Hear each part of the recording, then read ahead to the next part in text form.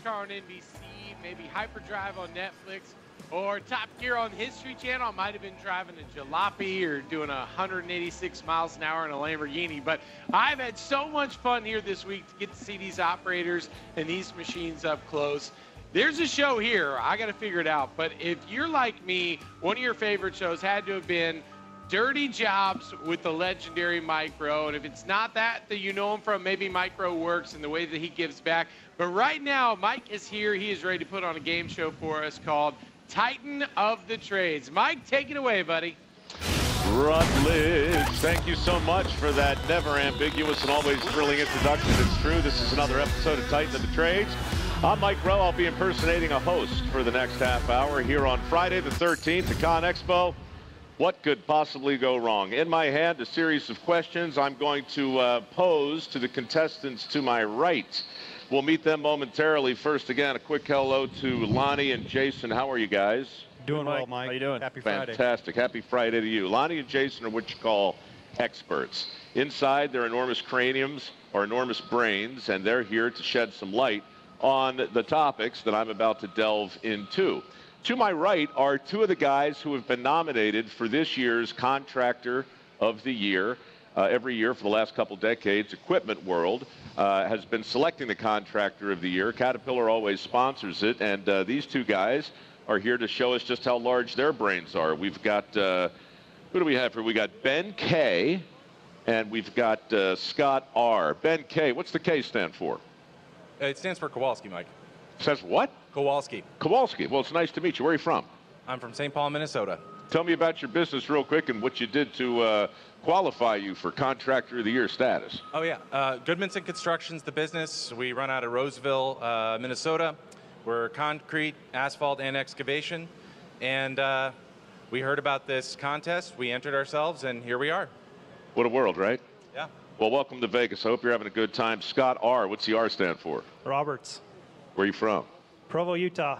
How things in Utah? Utah is good. Good. I've been to Provo a couple times. I never had a bad time in Provo. Had a weird time. It's different, but good. Yeah, good. What do you do exactly? I am a fourth-generation contractor, part of a family business that started in 1912, and we do concrete, excavation, commercial construction. You love it? I love it. 4 generations. That's amazing. It's incredible, isn't it, how many people in this line of work come through it generationally. It's a lot like farming when you think about it. Yeah, it is. It's incredible, and I'm happy to be a part of it. Fantastic. Well, this is a really simple game. I'm going to ask each of you 2 multiple-choice questions. Take all the time you need. Just bear in mind, we're only up here for 15 minutes. You give the answer. If you're right, you'll get a point. Whoever gets the most points is going to get a fabulous prize. If during the course of the questioning you feel like you need a lifeline, feel free to ask Lonnie or Jason for some assistance. They'll eliminate one of the potential answers, thereby dramatically increasing your odds of not embarrassing yourself. Are you ready? Ready. Oh, yeah. All right, let's do this. Ben, we start with you. Question number 1. Advanced technologies such as hybrids, electric drive, and continuously variable transmissions can reduce fuel consumption by as much as A, 5%, B, double digits, C, a skosh, or D, a tad. You don't know how badly the Minnesotan in me wants it to be C. You want to say skosh, I want don't you? it to be that, but Yeah. I know I'm pretty certain it's not. I'm going to say it's A, 5%. A, 5%. And you don't want to consult an expert to eliminate any of your possibilities. No pressure. I'm going to save that one. You're going to save it? Give me my ace in the hole. All righty. Ben is saving an ace in the hole. He believes that 5% is the correct answer. Is Ben correct? No, he's not. And you can tell, Ben, by that deeply humiliating universal sound of disappointment. It's the buzzer. See, you could have asked for help, Ben, but you didn't. Oh, I'm saving this one. I hope the next one's not super easy. Yeah, don't worry. And I'm gonna it's hate not. myself. Why was he wrong, Lonnie, aside from the obvious reasons? I mean, are people surprised by the fact that you can save double digits? Yeah, double digits is the definitely the savings that our customers are recognizing. Take, for example, the D6XE we've seen out here all week. It's up to 35% reduced fuel consumption, not to mention all the next generation excavators out there. So really driving down operating costs these days for our contractors.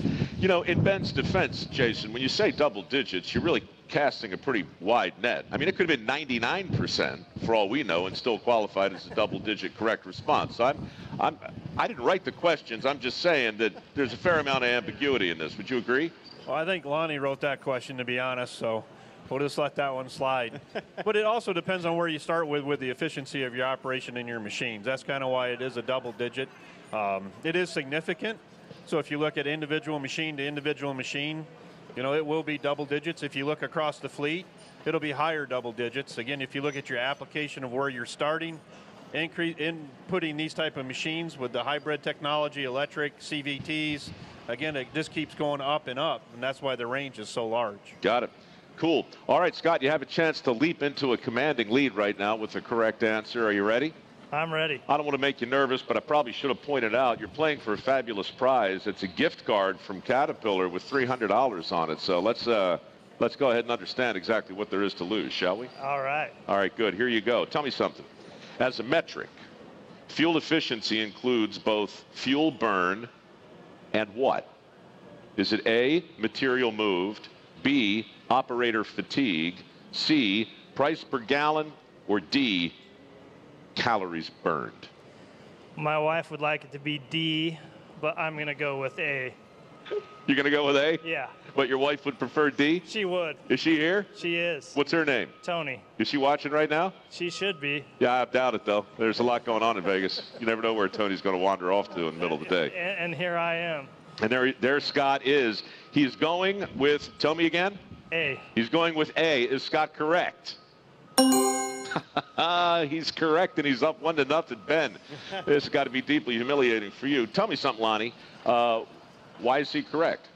He's correct, Mike, because fuel efficiency is a comparison of how much we're getting done, so production over the unit of fuel burned. It is not a true measure to just look at fuel consumption, because we really need to understand how much we're getting done with each unit of fuel and driving the fuel efficiency as we compare products across the lineup that's available to our contractors. Jason, is there any efficacy at all in calories burned? I mean, Tony would like it to be that, Scott's wife, but is she just out there hoping? Well, not to create any marital issues or anything, so I'll go a little bit softly on this one.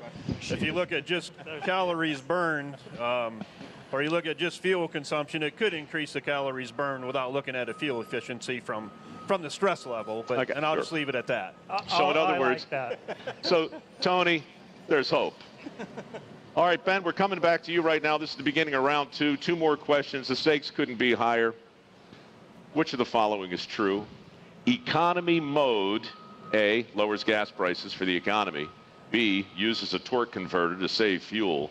C, limits your engine in tough conditions. Or D, reduces fuel burn when work allows.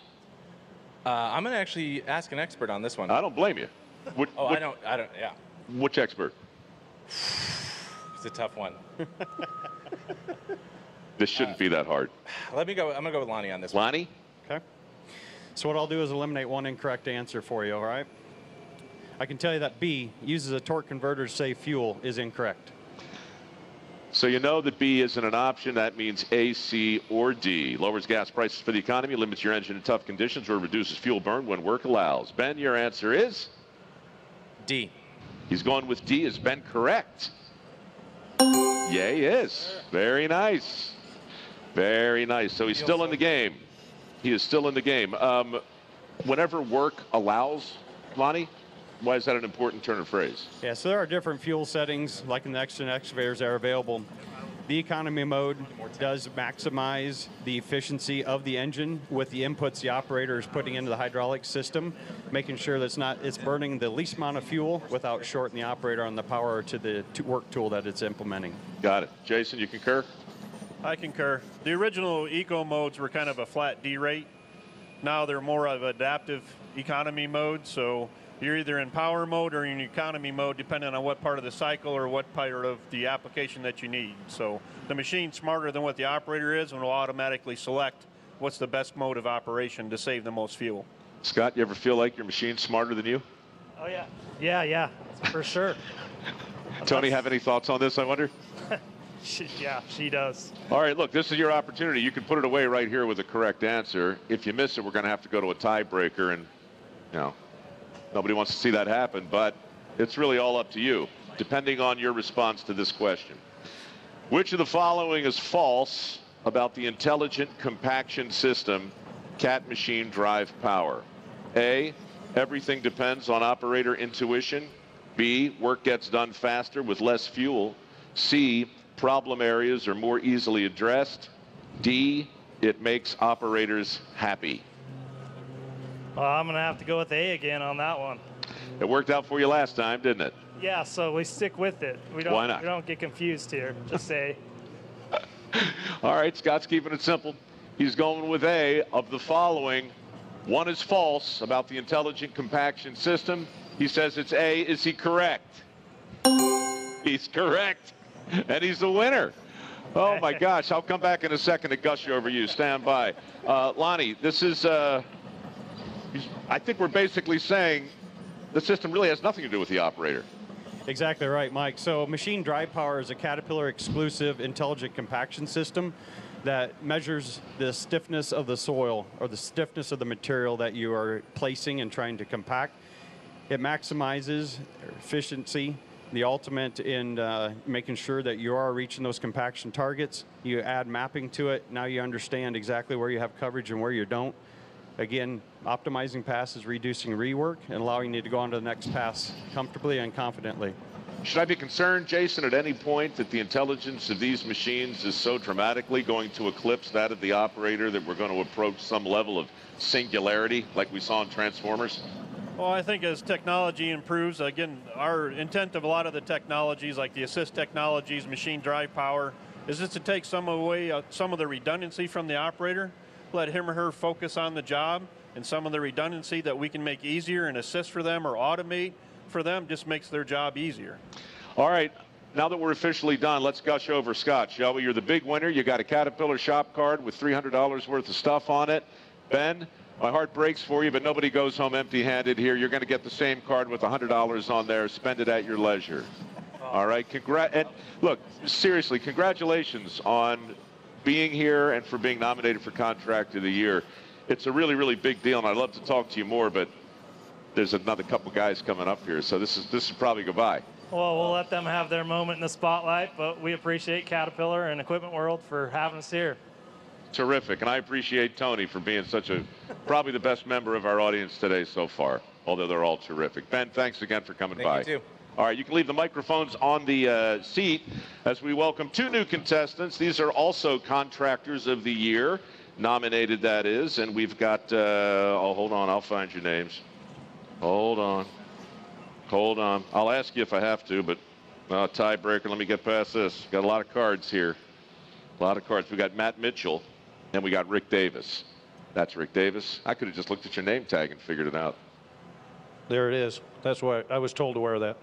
Did they tell you to wear it? I get told to do a lot of things, yes, sir. Did they tell you to wear one, Yes, Rick sir. Davis? Yes, sir, sure did. You just ignored it, though. No, What do I you got have? one right here. You got one? All right, fantastic. Matt, where are you from? What do you do? Sorry, Rick, start with you. You're going to be number one. Okay. Where'd you come from? I'm from Grand Junction, Colorado. I love Grand Junction. Yeah, it's a beautiful part of Colorado. It's absolutely. gorgeous. Yeah. What's your business called? It's called Mountain Valley Contracting. Started it back in 1996. But my background, I grew up around construction. My dad had a construction company, and so I just learned it by being around it, osmosis. Your whole life? My whole life, yes. How many people you employ? We fluctuate between 20 and 40, depending on the season and where we're at. How many could you hire right now if qualified people showed up ready to work? For this season, what it's looking like, we'll probably be looking for probably 8 to 10 here in the next few months. It's a sizable chunk on a percentage basis of your workforce. Yeah. So where you hail from, Rick? I mean, Matt. I got it all backwards, man. Matt, Mitch. Yeah.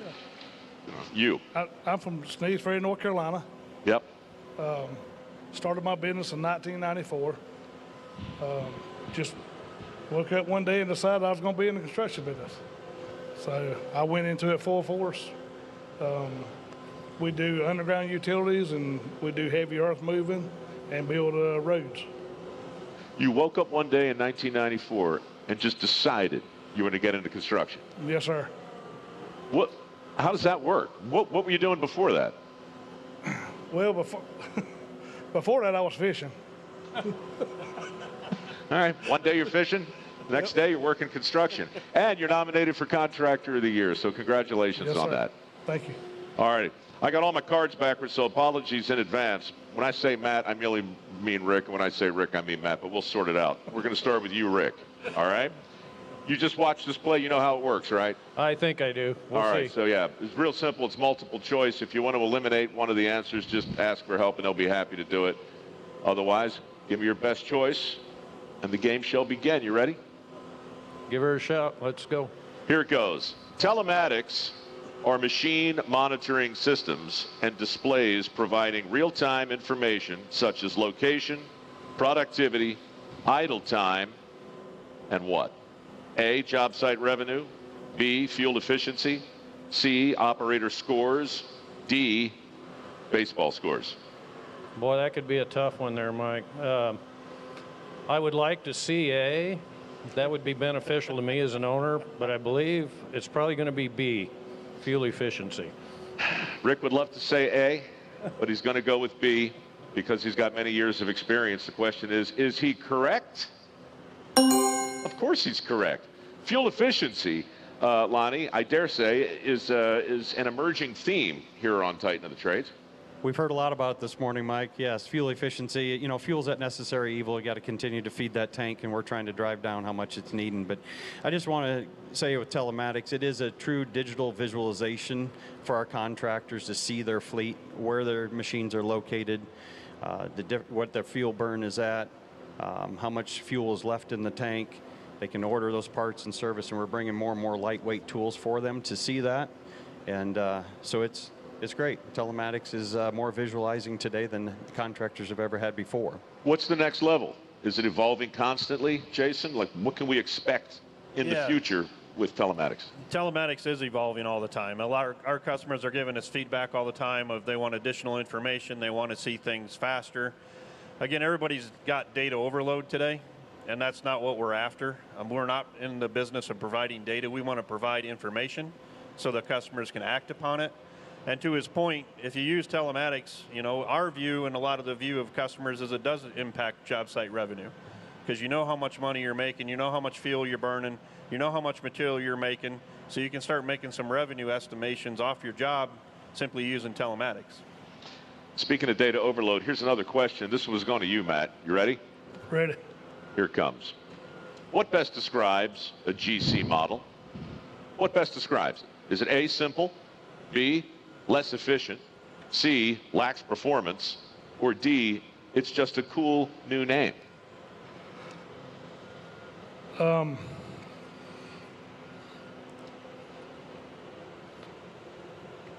It's a 15-minute show. Yep, sorry. Okay, sorry.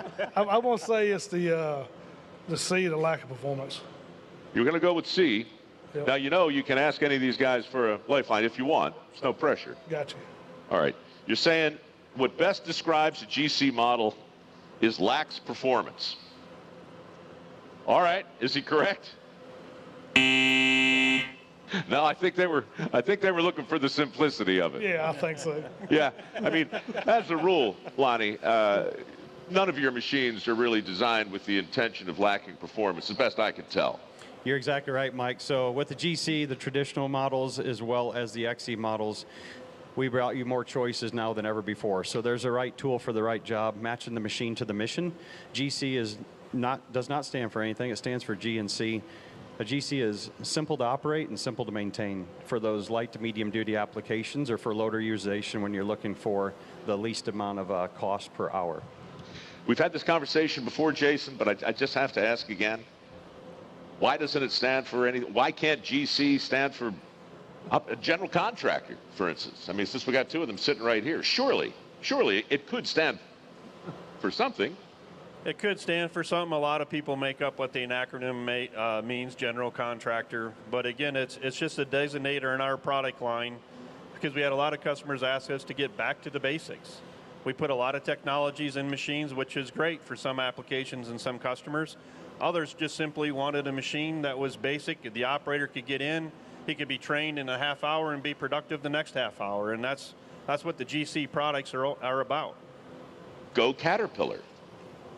Whatever you'd like it to be in your head, Mike, we're good with. All right. Great. The score is 1-0. Rick has jumped into the lead, and we're coming back to Rick right now with the second question. Which of the following, Rick, which of the following has a significant impact on digging performance, stability, cycle times, and fuel efficiency? Is it A, emissions, B, horsepower, C, bucket and bucket edge selection, or D, control levers?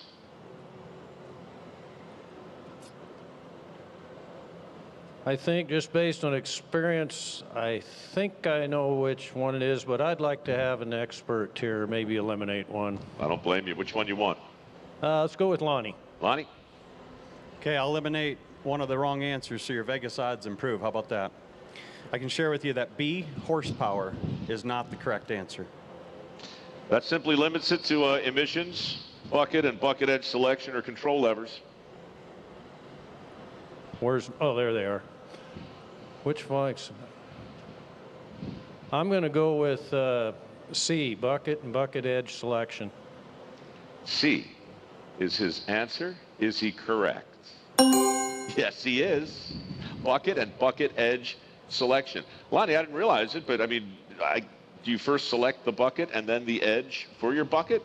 Yeah, so in Caterpillar lingo, it's called GET, ground engaging tools. We have a plethora of experts, Mike, that's all they do, is look in the ground engaging tools for development and application. So it depends on what material you're trying to dig. And you want to, again, match the right GET to your application so you can be most fuel efficient and most productive for penetrating that material and getting that bucket to the bucket fill factor of at least 100%. So, Jason, if I understood Lonnie correctly, GET stands for something, but GC doesn't. Explain. GET stands for ground engaging tools. GC stands for simple, durable, and a fully featured cat product. No, I'm not buying it. I somehow, before I leave. Absolutely. All right, good. I'm going to be honest with you. I don't see how you can win this game. Right now, you got one question left, and you're down 2-0. Right. So basically, we're just playing for. That's called GP, not GC. GP? Yeah. What's that? It's general purpose. General purpose. Oh, Yeah. Okay. All right. Well, typically, a situation like this, Matt, I take care of the jokes, but that's all right.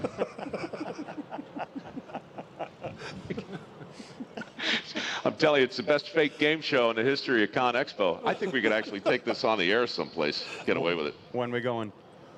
Tomorrow. I'm there. Good.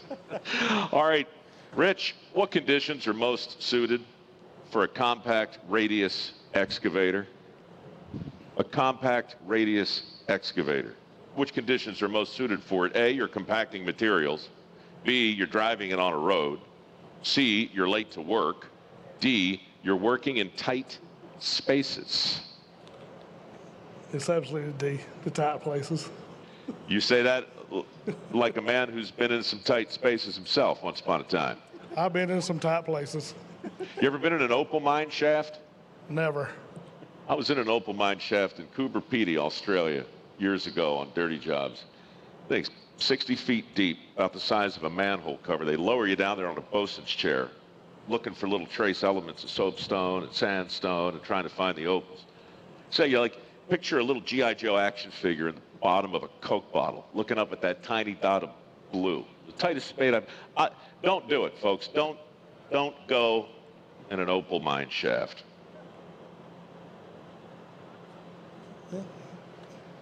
What are we doing? It's D. Come on. I'm just killing time, man. Absolutely. I love it. You can cut the tension with a knife up here. Yeah. The stakes couldn't be lower. The answer couldn't be more declarative, and yet I sit here as a fake host telling stories that nobody really wants to hear. You got to wonder what's going through my mind in a situation like this. Here it is. Is Matt correct? Yes, he's correct. Let's give it up for Matt, man. He didn't get skunked, and that's great news. Hey, tight spaces, we see these big machines, and we always picture them in our mind's eye on a mountainside or out in the middle of some, epic rolling hill. But many, many times, you guys are in super tight spots. One of the greatest concerns, Mike, with any hydraulic excavator is where's the counterweight swinging.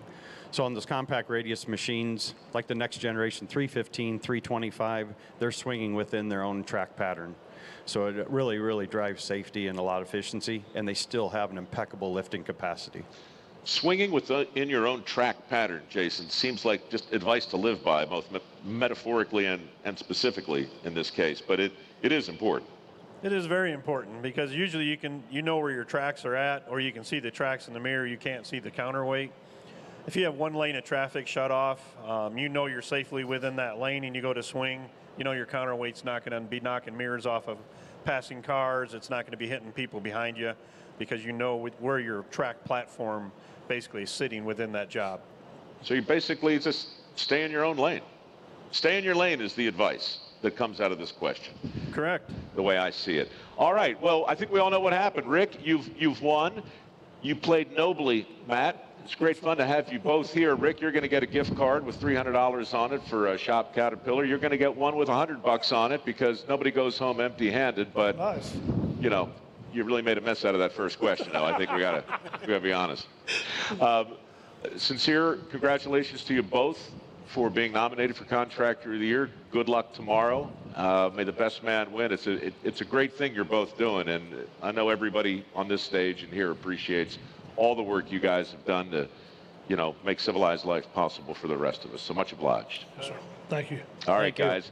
Titan of the Trades will be back maybe this afternoon at 2. You never really know anymore after that last performance. I wouldn't blame them if they fired me, but if they didn't, I'll see you back here then. Till then, adios.